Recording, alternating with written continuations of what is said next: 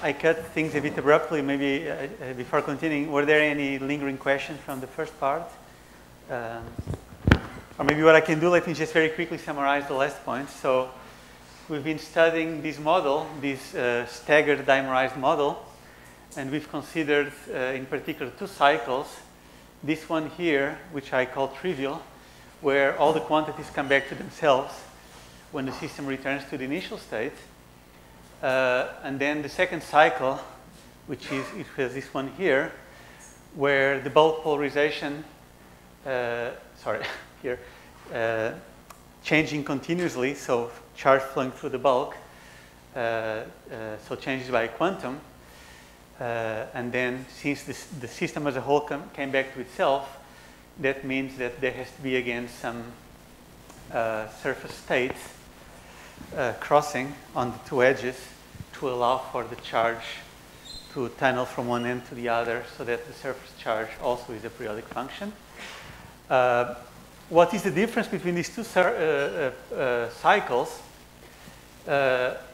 Essentially, as you probably guess, is that this one encircles a metallic point and this one doesn't.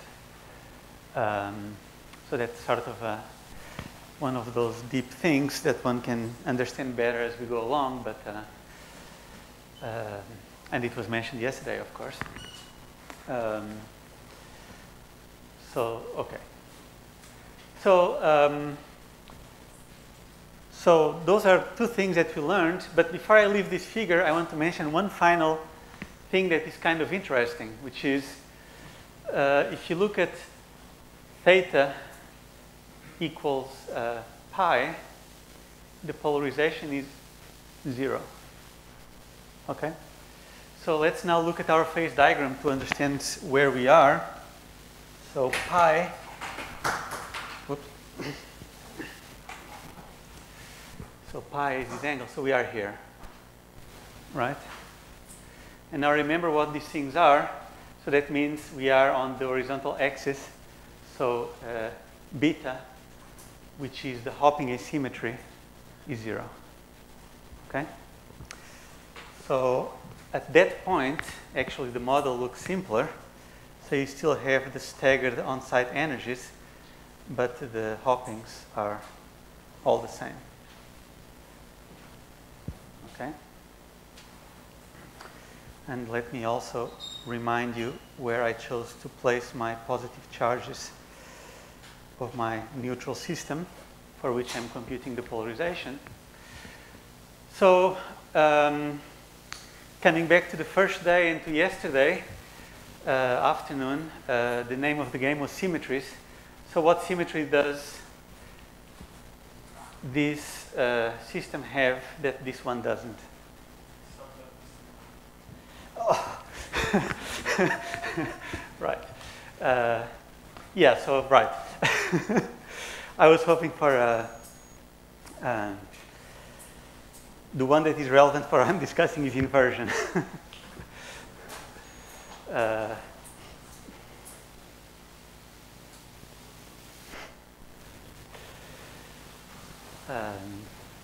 So polarization is a vector, right? Of course, here is just a scalar, but in some sense is a polar vector.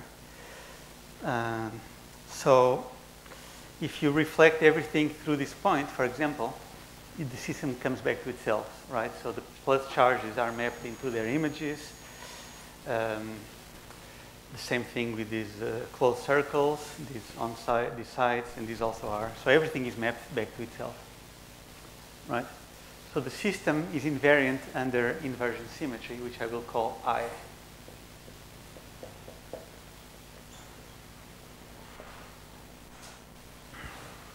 So, makes sense. Oh my God, what happened? That's wrong here. Makes sense that the polarization is 0, right? Because polarization, being a polar vector, goes into minus itself under inversion. And so if inversion is the symmetry of your system, that means that P equals minus P, so it's 0. So all is well, right? Yes? Right, that was my next very good point. That's actually the whole point of why I'm bringing this up. What happens at t equals 0? Thank you. So,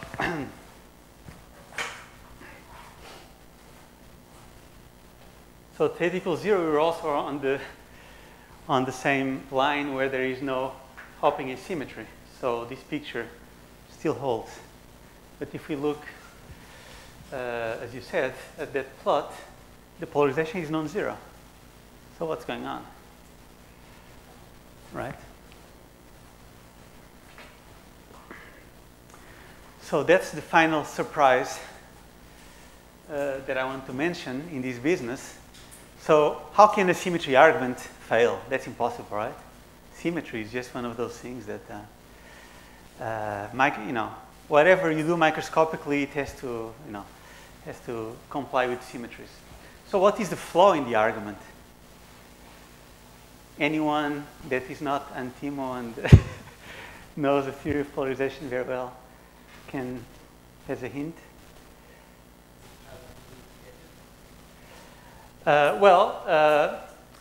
Let's forget about, I'm focusing on the blue line, which is supposed to be a bulk. And this is inversion is a symmetry of the bulk system. So somehow, yeah, it doesn't really. It has to do with the fact that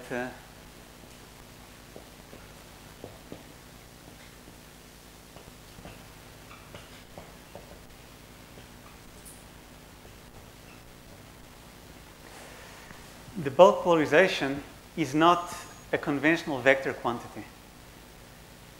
It is vector quantity, but it's multivalued. Okay? As we saw before. So we have to revise the conventional symmetry argument. So the correct version of this argument that applies to a multivalued quantity is that the bulk polarization under inversion only has to come back to itself modulo E.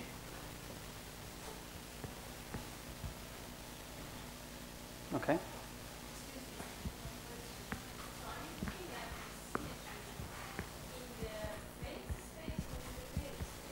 Real space. So it's a symmetry of the lattice of the system of electronic orbitals and ions.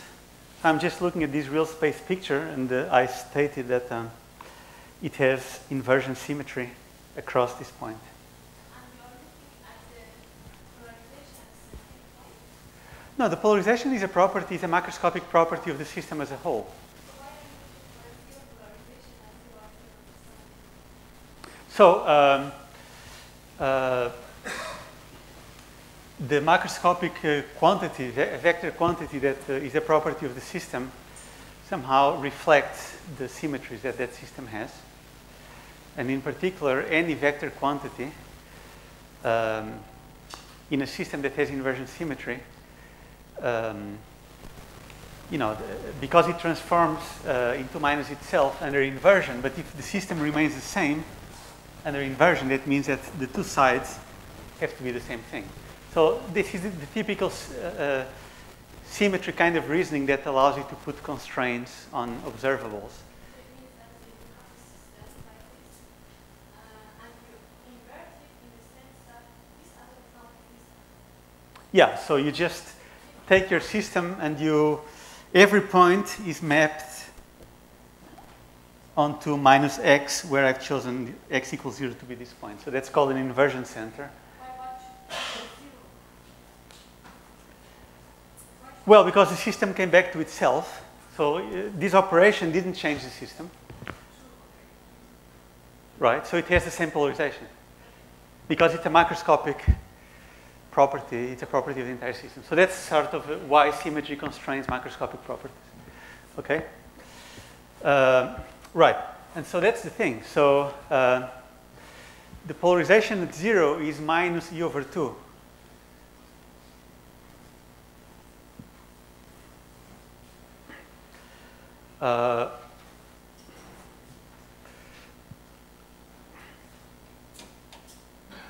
So if we change the sign, we get plus E over 2,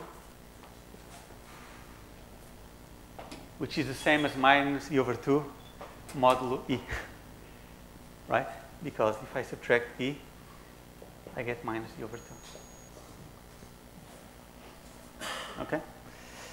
So, let me maybe describe it pictorically.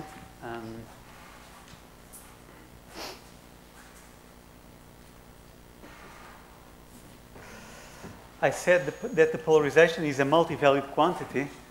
So if I have an axis where I indicate what my polarization value is, then for a bulk system, I should not just put a dot on this line. I should put an entire lattice of points. Okay, so I can put one here, and I can put one here, and they are separated by E. Okay? So,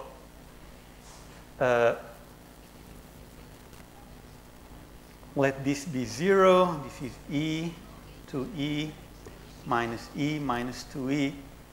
And so now the symmetry argument is that this lattice of values has to be invariant under inversion. And it is, right? So now I'm just telling you how things are connected. And so every point on the lattice is mapped by inversion to some other point on the lattice. So the entire lattice is invariant. And this is the case where P equals 0 mod E. That is the sort of unsurprising case. So that's the case that, oh, what happened?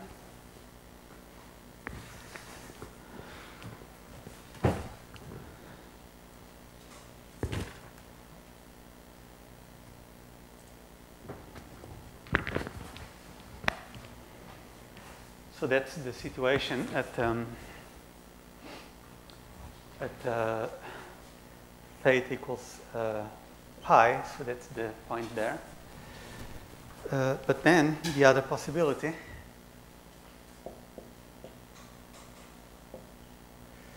is that I have 0 here, but now my lattice looks like this.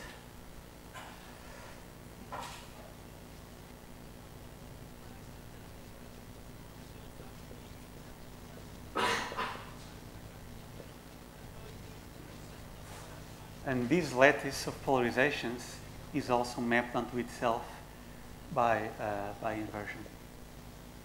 Okay? And these are the only two cases. So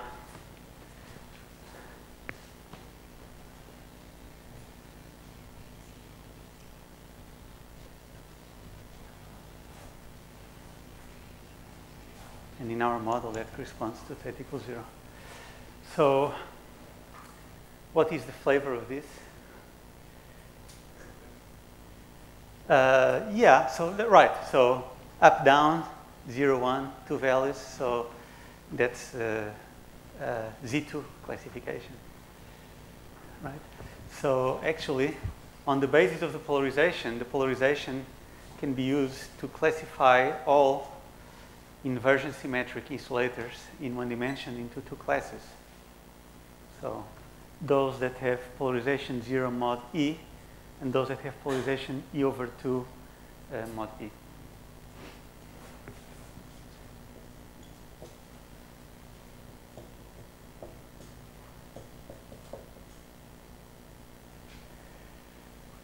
Now, if you remember the lecture from yesterday afternoon, this SSH model, this kind of model was in this, I asked the question because I was confused. It was, what was A3, right? Which was a Z, but the point is that that table was for anti-unitary symmetries, right? And so, do I remember correctly? So somehow, inversion is a typical symmetry unitary. So this classification is not part of that table, so there is no contradiction. And and this model, just to be clear, this is a model of electrons and ions. So you have to specify where the ions are. So no.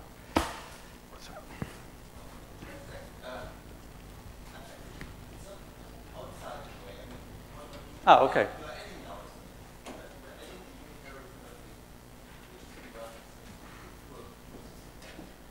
Oh, no, that's right. I just meant that I wanted to make the comment that there was no contradiction with your table.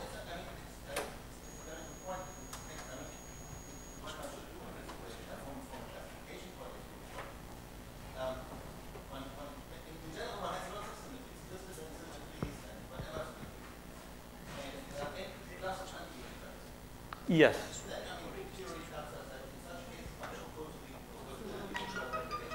To the? Yes, yes.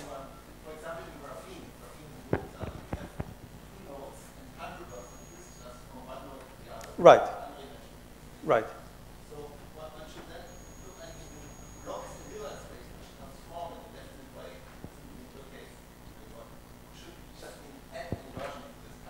Yeah, sure. Mm.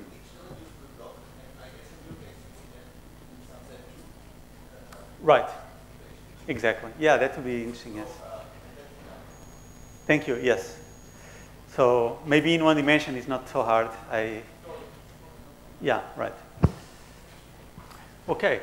So as you've heard, and you probably, many of you know, one of the defining things of topology is that when you make smooth deformations, which is in this context means you don't close the gap, you know, these invariant, what it means that they are invariant is that they don't change. And to go from one phase to the other, you have to close the gap. To be precise, you have to close the gap if you go from one phase to the other, let's say the Z2 odd, the non-trivial, to the Z2 even. The general statement is that you're guaranteed to go through a metallic point if you insist on preserving the symmetry. These are symmetry protected phases. So in this case, it's inversion symmetry, right? So what that means, so that's consistent with this phase diagram, right? So the inversion symmetric line is this line here. To the right of the origin, you have the Z2 odd, let's call it. And to the left, you have the Z2 even. And at the boundary, you have the metallic point. So it works. Of course, you can go from one to the other without going through a metallic point by breaking the symmetry. So that's allowed, so that there is no contradiction. And that's actually, you know, the pump does that. But when we talk about symmetry protected phases and that if you put two phases together, there is an edge, a metallic state or something that has, you know, those two phases are supposed to have the same symmetry. So, okay.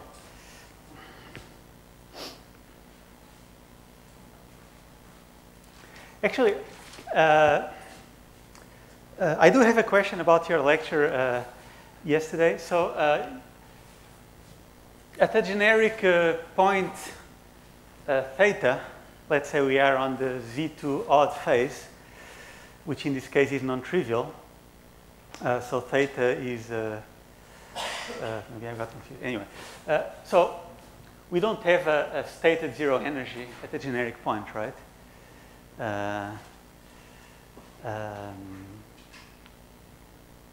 So what we are guaranteed is that if we cycle, we're going to encounter, let's say, a metallic state. But if you sit anywhere on this diagram, it's insulating. So that's fine, right? So what I mean is that, yeah, we have a topological phase without being, let's say, without having a metallic edge, I guess. But if you put the two together, I guess, yeah, you must have. Yeah, maybe I'm getting confused. Sorry. Anyway, in this, it is clear that if we do the cycle, we do have to go through a metallic state, and also here.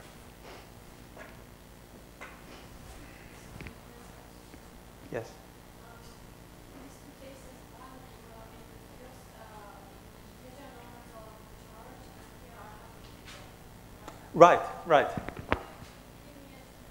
again how it works. What are you concluding out of this?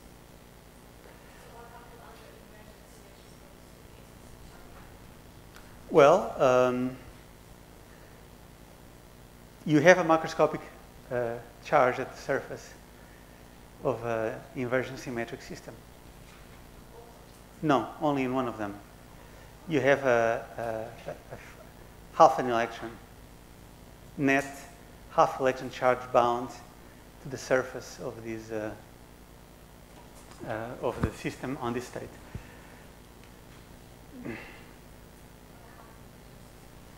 Yeah. Which is, I think, is unexpected. It's a little surprise. No, naively would expect to have 0, I think.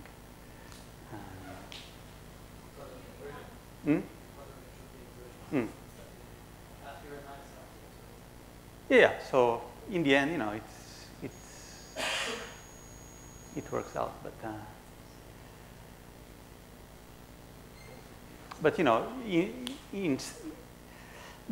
I think it's interesting that there are two classes of inversion symmetric systems: those that can have multiples of an integer charge at the surface, and half integers.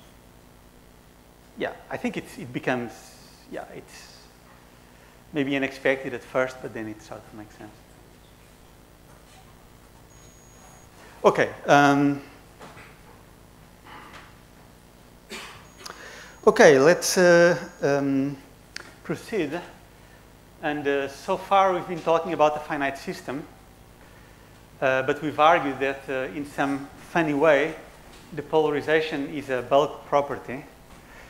So that means that if we get rid of the edges by switching from open to periodic boundary conditions, like we like to do in condensed matter physics, in solid state physics, we should still be able to define and calculate polarization and all these quantities we've been discussing, right? So that's what I would like to do in the second half. That is going to be our theme. And that's where Berry's phases are going to appear. But maybe the take-home message from the first part is that we were able to learn a lot of things, and even topology,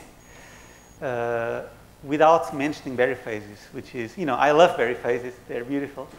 But I also like to have this real space picture to think about, what that beautiful but abstract concept means in terms of just charges moving, because, that's what it's about, really, or where they are. And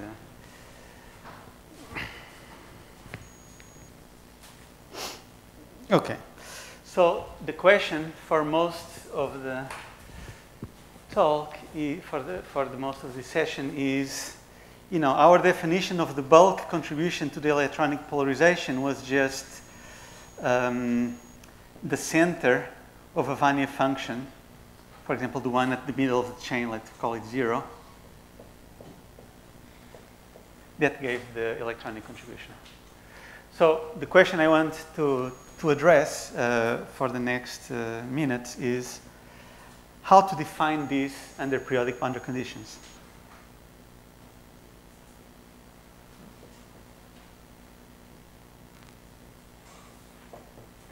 And at some level, it may sound like an academic exercise, but remember, I don't need to remind most of you, but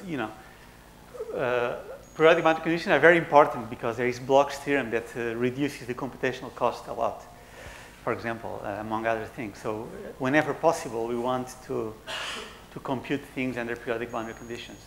And so this is a fundamental quantity in the physics of ferroelectrics and so forth, and now even some topology.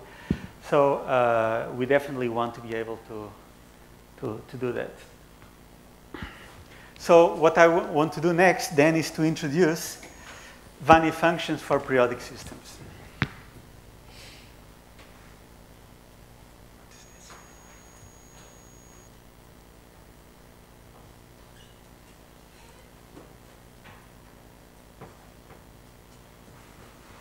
Okay.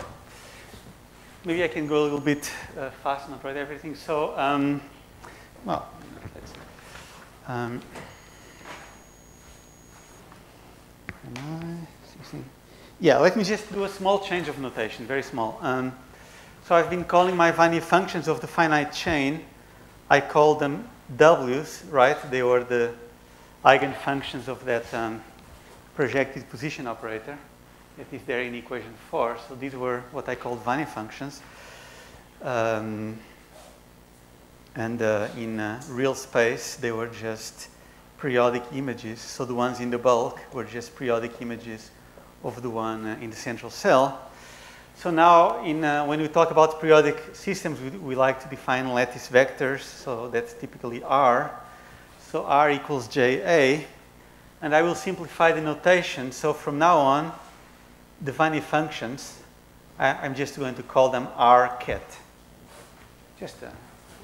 So before, they were labeled by J, and now they're labeled by R, which is the same thing. So in a periodic system. And the one in the home cell, I'll just call it 0, but this is not a 0 state in some second quantity, it's just the Vannier function in the central cell, in the home cell, let's say. And so how do we define the Vannier function? So the Vannier functions are not the eigenfunctions. They were not for the finite chain already. That's why we solved a different eigenvalue problem. Now the eigenfunctions are the block functions, right? So those are the psi k's. So the quantum number is the wave vector in the Brillouin zone k. And the transformation from one to the other is again a unitary transformation, like before. But it takes this form, is an integral over the Brillouin zone from 0 to 2 pi over a. And then you just integrate the psi of k, but with a k-dependent phase factor, e to the minus I k dot r. Okay? Oh, thank you. Throughout this presentation, I'm always assuming that I have an insulator with a single valence band, and my state is in the valence band. So typically, we need an extra band index to label the Vannier functions in the same way that a band-like index, in the same way that there is a band index for the bands. But in this case, I don't use that index. Even though my model has 2 bands, I only construct the Vannier functions for the lower one.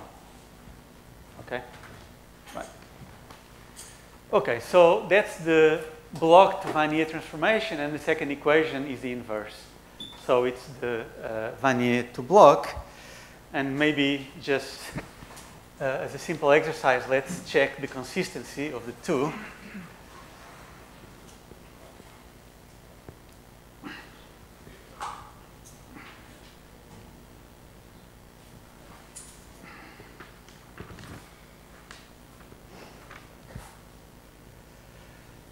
So the psi's are the eigenfunctions.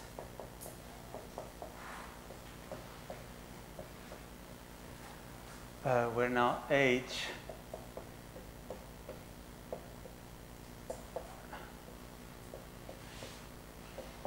this is the kinetic energy and this is the periodic potential. So the typical setting for crystals, electrons in crystals.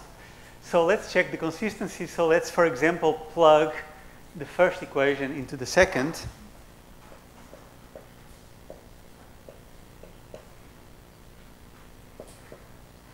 I think it's good to do this at least once. Probably many of you have, but it doesn't hurt to see it again.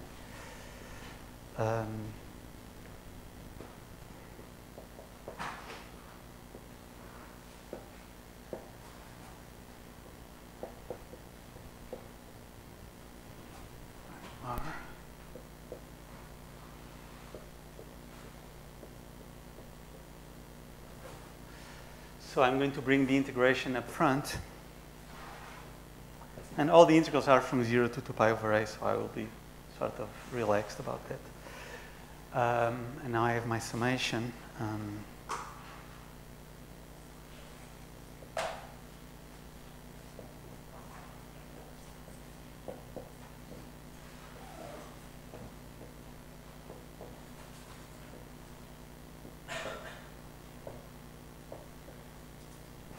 Okay.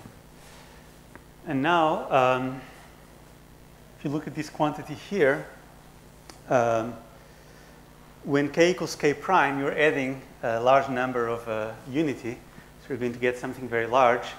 And I think it's plausible that when they are different, the phases get randomized and you're going to get destructive interference and you get 0.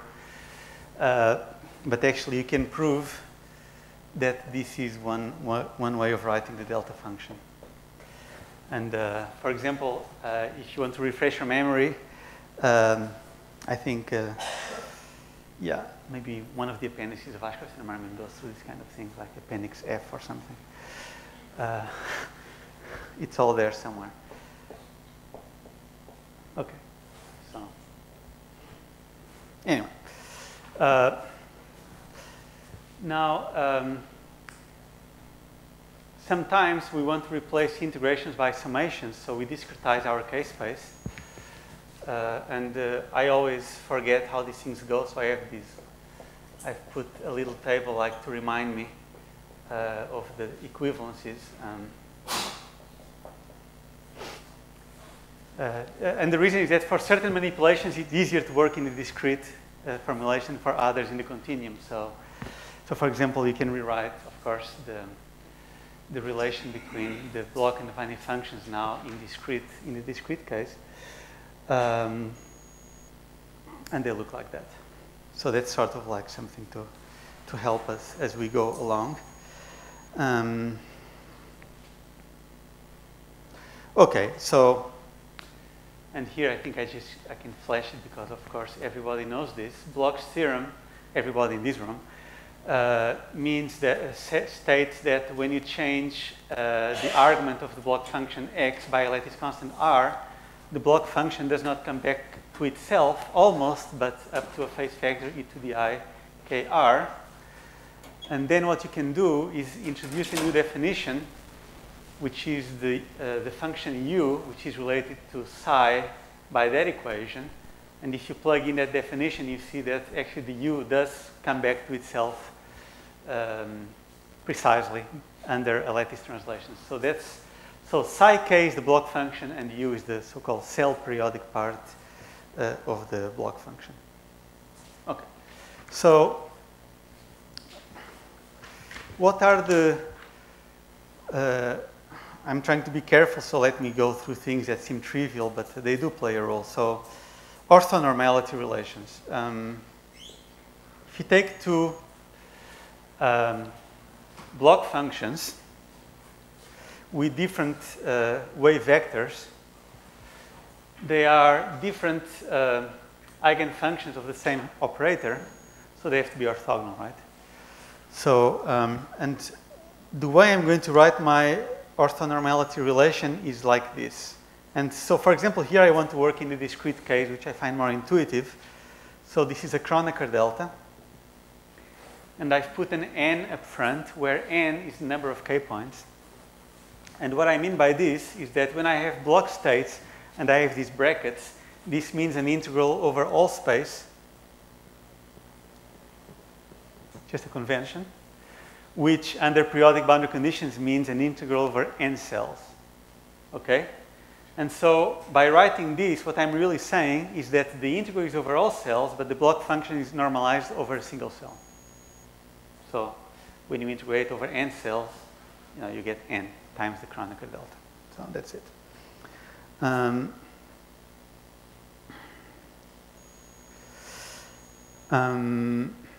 Right. And I will leave as an exercise, but from this, and using equation, let's say, the discrete form, so equation 9, you can convince yourselves, and I'll skip that in the interest of time, that, and this follows from that, okay? So this has been my convention, but now this is a consequence that the Vanni functions are also an orthonormal set, but whereas the Bloch functions are normalized over a unit cell, the Vanni functions are normalized over all space. So now I don't have an n here, okay?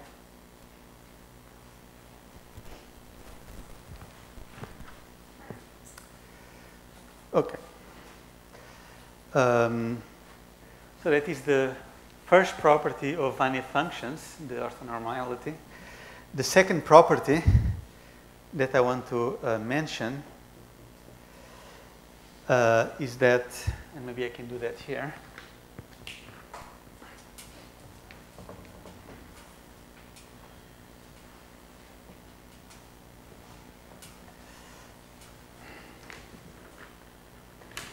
Is that the Vannier functions are periodic images of one another.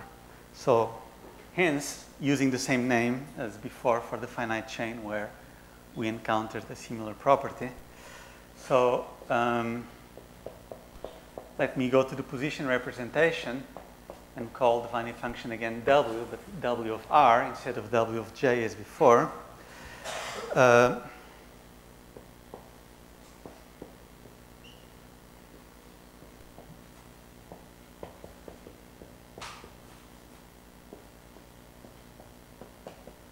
So this is equation 9, right? The first of equations 9. But this, using Bloch's theorem, equation 10, is just 1 over n psi k of x minus r, right? So it's sort of Bloch's theorem, but replacing x plus r with x minus r. So to account for this sign here, right? But what is this? Look again at equation 9 and set capital R to 0 so that the exponent disappears. That's precisely this, right? So this is the wave function at R equals 0, the Vannier function at R equals 0, x. So back to the sorry, x minus r, because the argument is x minus r. So the Vannier function labeled by r is the same as the Vannier function labeled by 0, but shifted by electric vector r. Okay, so just to motivate that this definition has everything to do with the definition that we used in the first part of the talk for finite systems. What about the use? So now I want to bring up something interesting. So we talked about orthonormality relations for the size. We talked about the relations for the Bloch functions, the Vannier functions. But what about something like this? So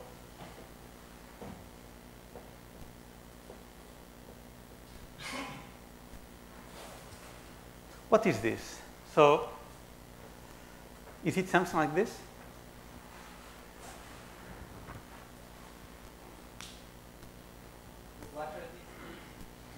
Sorry? The use. The use, yeah. So what about you?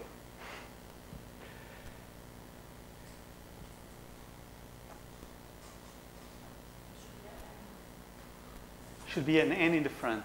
Okay, so actually let me come to that. So the U's are cell periodic. So actually I'm going to use a different convention. Whenever I have these inner products with U's, my convention is that the integral is over a single cell, just because it's a cell periodic. So that's a pure convention. So there should not be an n in the front. But so what about the Kronecker delta? So to answer that question, let me come back to the Schrödinger equation, okay?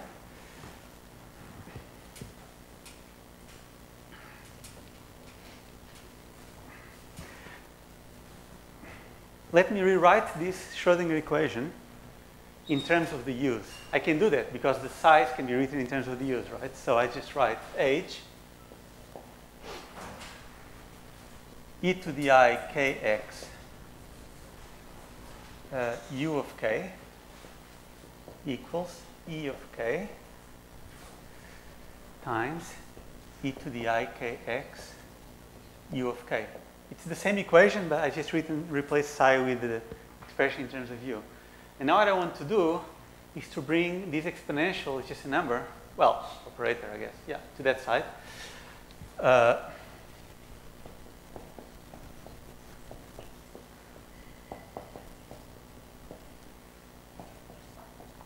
so that it looks more like a conventional eigenvalue equation for the U's. Actually, it is precisely an eigenvalue equation for the U's. But what you see is that this plays the role of the Hamiltonian now, right? So let me call this age of k. So why was this 0 when k was different from k prime at some very basic level?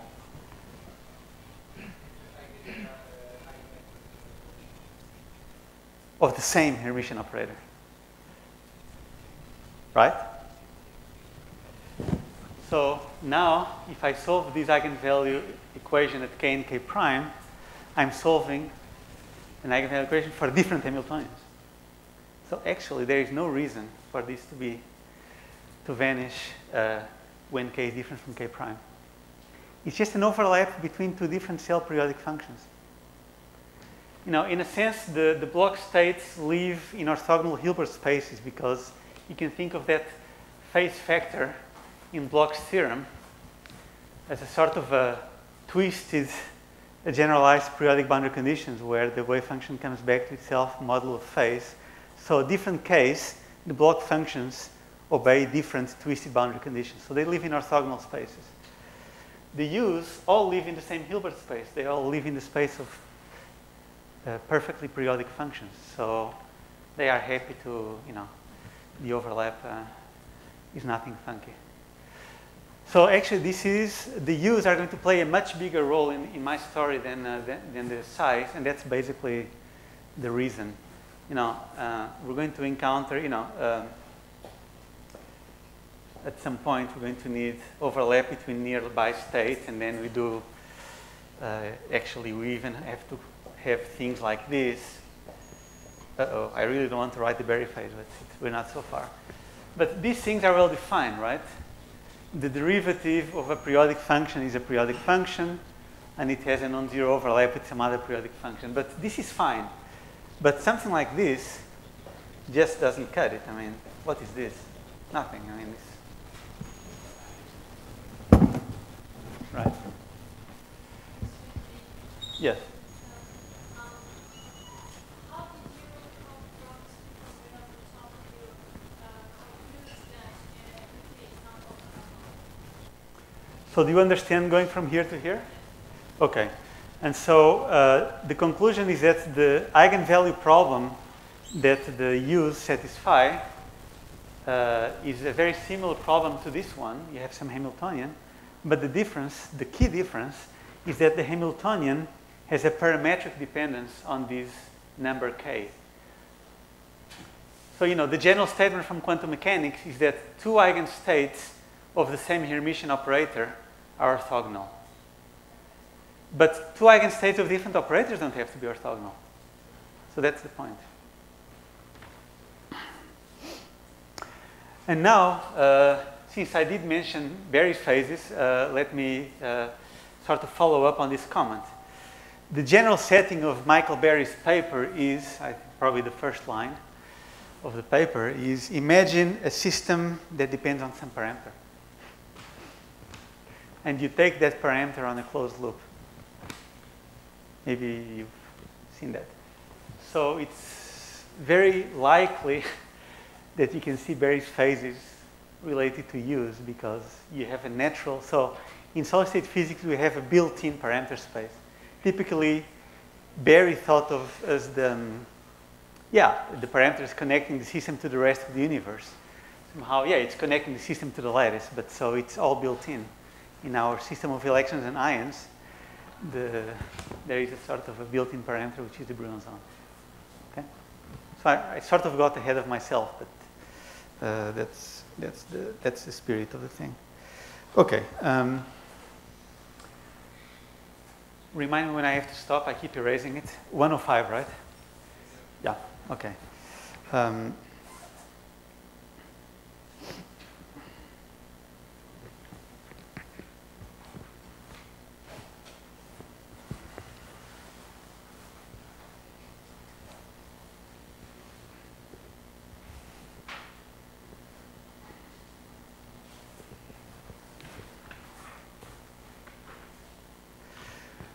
So what are the properties of this space? So this is a reciprocal space or K-space.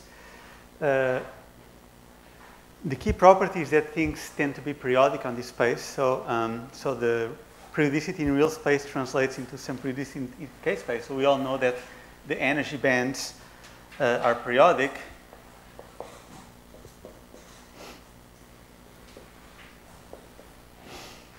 So, and what that means is that we can actually label all the independent states with wave vectors k lying on a range of k values of size 2 pi over a. And that's the first Brillouin zone.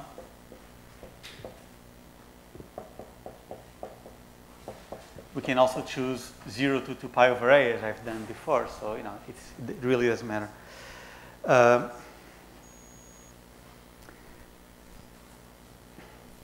And really, so if you solve at this point and you solve at this point, you're solving the same problem. So you're solving the same eigenvalue problem. So if you solve it twice, you solve it today and you solve it tomorrow, you should get the same result, right? Actually, not quite. In quantum mechanics, you're allowed to change the phase, right? So the wave vectors are only defined up to a phase. So the eigenvectors. So that means that actually, in all generality, we are allowed to write something like this. Meaning, no one prevents from doing that. But because this gauge phase, so-called gauge phase, is arbitrary, also no one prevents us from sort of setting a rule that we all agree from now on that we're going to choose this gamma to be 0. I just want to emphasize that it's a choice, okay? And this I'm going to call a periodic gauge.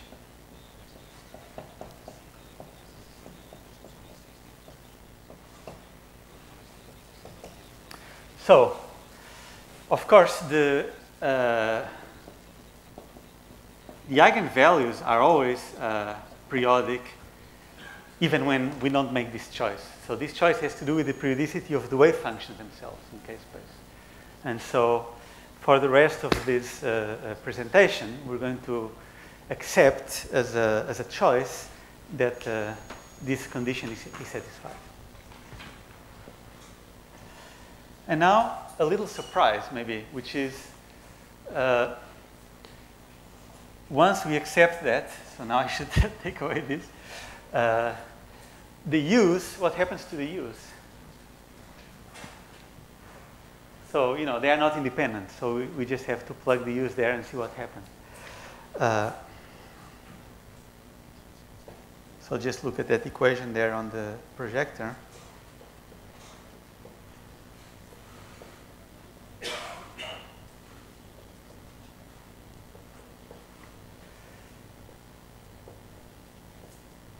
So this is something that is may seem confusing at first, which is the U's are periodic in real space, but actually in the periodic gauge, they are not periodic in K-space. So there is this phase factor here, and that just follows from that and the definition of the U's. Okay. So.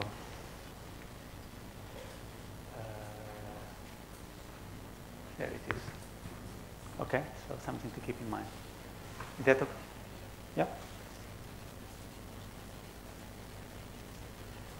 So this is the periodic gauge condition for the U's.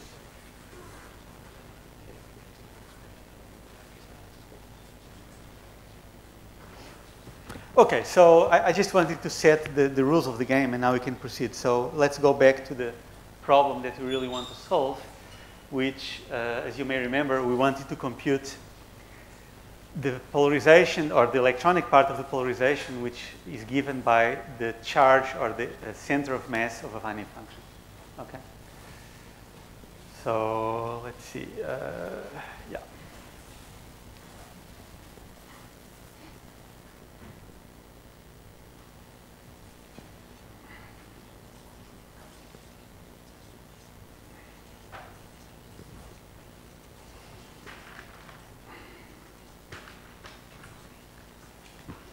And that was what we call the internal coordinate inside the unit cell.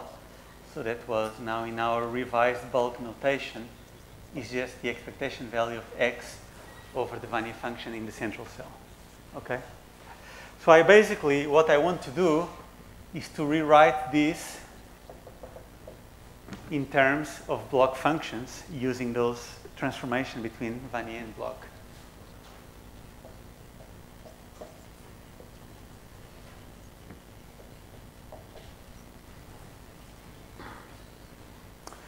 So let's divide it into two parts. So let me do this part first. So let me just, so again, so now I want to switch to from the Dirac notation just to the position representation since I have an x there anyway. So I want to look at x acting on a Wannier function W0 of x. Okay? So I use the definition. And now for this particular argument, it's more convenient to work with continuum K, so with equation 8, with setting capital R equals 0 in equation 8 for this W. Okay, so we have A over 2 pi, integral, I'll skip the limits. No, actually I won't skip the limits, sorry, for the moment. Now I have x there. And now, I just want to replace the size with the u's, so I have an e to the I kx from equation 10, uk of x. Okay? And now here's another trick, which is this guy. This can be written as minus I dk e to the I kx. This is just a condensed notation for a derivative. Right?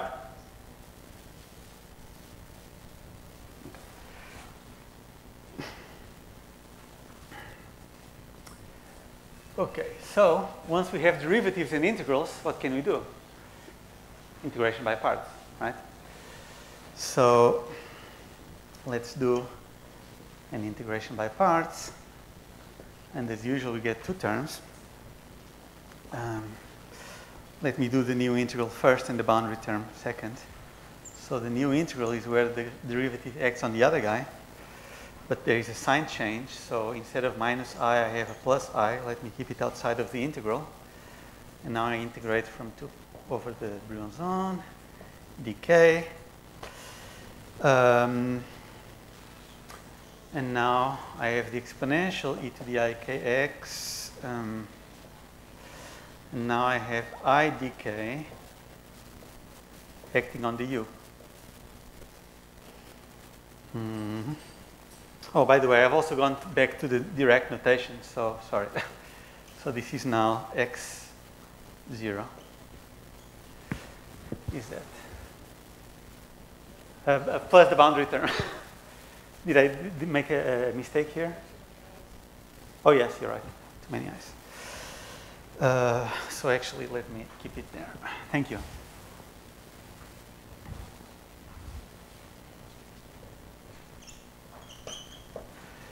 Plus the boundary term.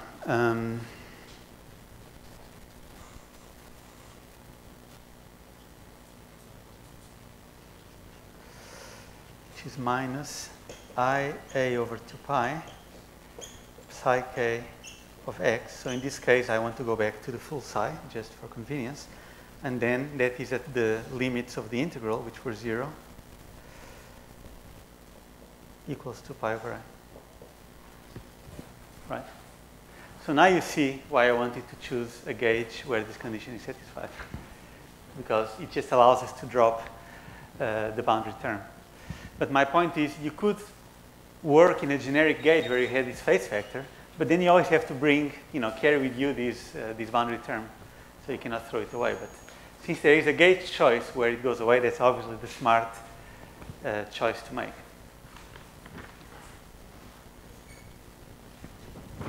Okay?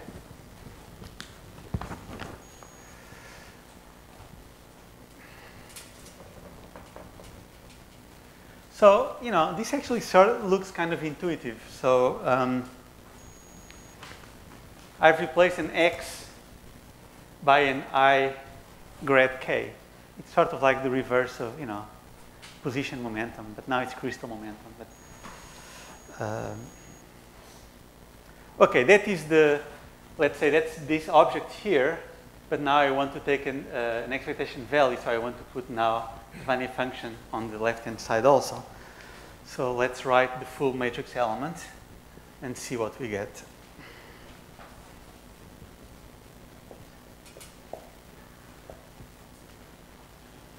So again, I have to use the definition of the Vanier function.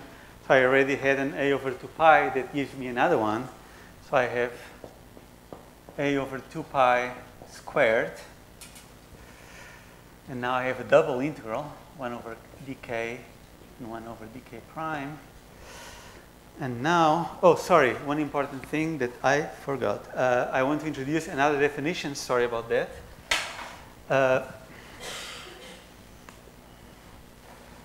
Let me call this guy gamma. Sorry. Including the exponential. Gamma k. This function walks and talks like a block function. So a block function is e to the ikx times a periodic function, du. This gamma is e to the ikx times a periodic function, because the derivative of a periodic function is a periodic function. So for many purposes, this guy behaves like a psi. It's just not an eigenfunction, but it lives in the same Hilbert space. Let's put it like that.